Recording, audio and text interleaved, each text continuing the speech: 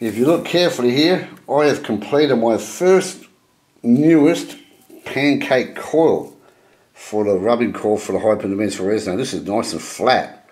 And if you look carefully, it is nice and flat, it's not too thick. So this thicker PVC really does make for a well pancake coil.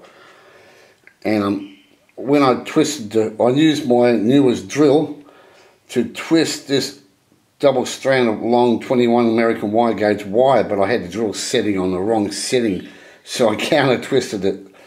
So this is a catechus spiral wire, bifolio type, twisted onto here in counterclockwise rotation, so it's made backwards, something like that in here.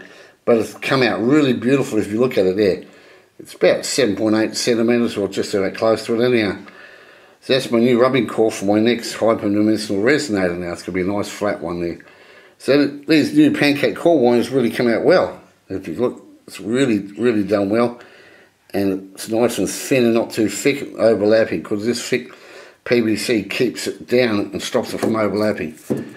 That's about it. Well, anyhow, thank you for watching my updates.